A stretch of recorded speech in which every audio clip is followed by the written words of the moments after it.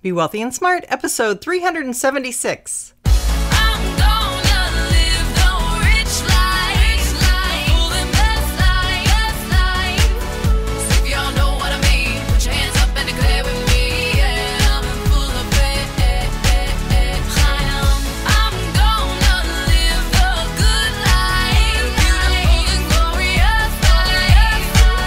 Step into a world of wealth and financial freedom without budgets, boredom, or bosses on Be Wealthy and Smart.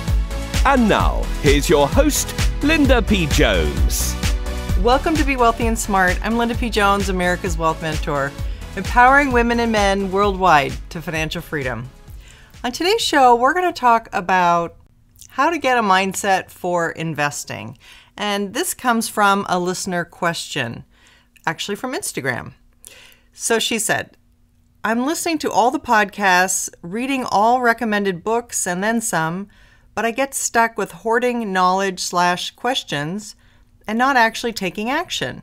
Still trying to figure out how to read charts, prospectuses, where do I go for PE ratios, and what are all those other numbers and percentages, etc. Well, good questions. You know, I get the feeling that a lot of people are inspired by my story of how I was an investor in mutual funds in the past for a long, long time. And then I bought How to Make Money in Stocks by William J. O'Neill. And that was really the turning point for me. And I know that a lot of people have actually gone and bought that book and tried to start investing in individual stocks. And they might not have any investing experience yet. So trying to start out with individual stocks is really a hard thing to do and probably not the best way to go if you're just starting out with your investing.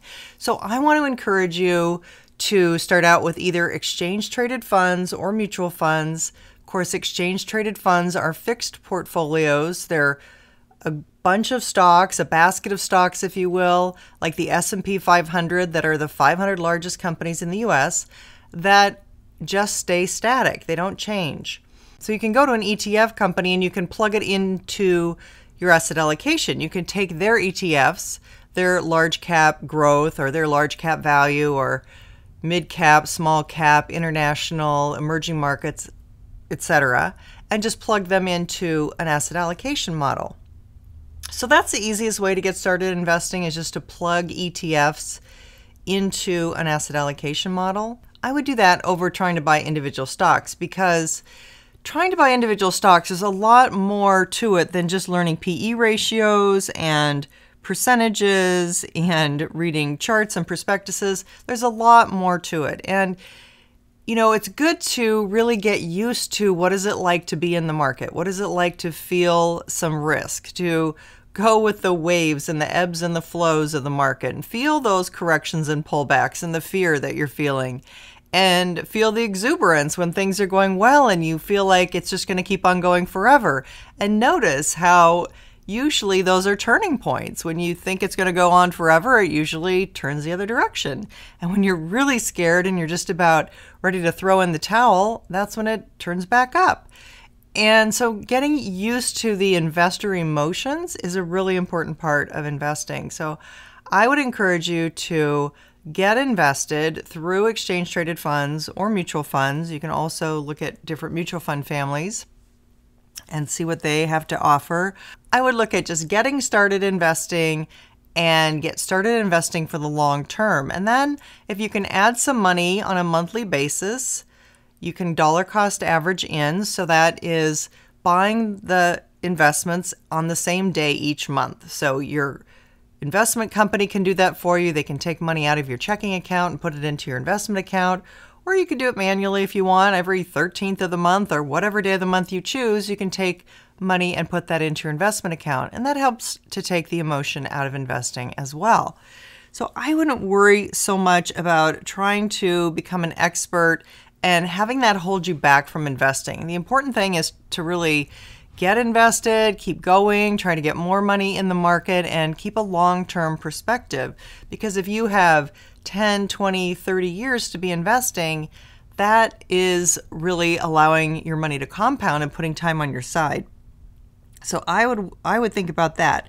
The other thing you can do is you can listen to my podcast about mindset and affirmations, and that can clear some of your blocks. If you're really feeling stuck and like you can't move forward, creating some positive statements about what a good investor you are, or how easy it is for you to invest, or how much you like investing, how it's simple for you. Those kinds of statements said over and over and over, with, of course, already true statements in between, which tricks your brain so that it doesn't turn negative in between each statement and start arguing with you. You know what I mean. That is a great way to change your mindset. So I think work on getting rid of those blocks and use the affirmations. Listen to some of my podcasts about changing your mindset and using affirmations to do it. And then do some research on exchange-traded funds and asset allocation models. There's basically 3 different types of asset allocation model. One is for the aggressive investor who's going to be, 90% stocks. Another is going to be for the moderate investor who might be 70 or 75% stocks. And then the conservative investor who should only be people who are closer to retirement. You shouldn't be a conservative investor really, unless you don't have many years until you're going to need the money. So you might be close to retirement, or you might be close to needing those funds for a home purchase or whatever you're going to do. Then you can be conservative. But mainly we want to think about investing for the long term. And this is where you can leave your money in the market. You can allow it to compound over the long term for you. And that's the best reason to be investing, and the best way to be investing is to have a long-term perspective.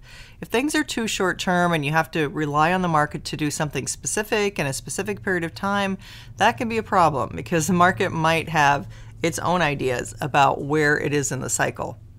So I would just say invest for the long term and try to get invested as soon as you can. Don't let the mental blocks, don't let the frustration or the lack of knowledge really keep you from investing. Just plug in those exchange-traded funds into an asset allocation model. You can listen to my podcast on asset allocation models if you want some ideas for some, and that is going to be the easiest way for you to get started. So I hope that helps. I hope that clears those blocks. And over time, if you want to start experimenting with investing in a stock, you can listen to my podcast about what makes stocks go up and get some other knowledge about stocks. And over time, gradually tiptoe from more of a diversified portfolio into perhaps some individual stocks. But definitely, I don't recommend that that's the first thing you start with. I want you to start getting experience as an investor and really get the mindset, the emotions of investing under control, because that is really the toughest part about investing, is just keeping your emotions in check and keeping the long-term view. So I hope that helps and that you'll get your investment portfolio going right away without waiting any longer. That's all for today. Until next time, live the good life and be wealthy and smart. Thank you for listening to Be Wealthy and Smart with Linda P. Jones. Share the wealth and tell your family and friends about the show. Check out our website, blog, and social media for more riches at www.bewealthyandsmart.com.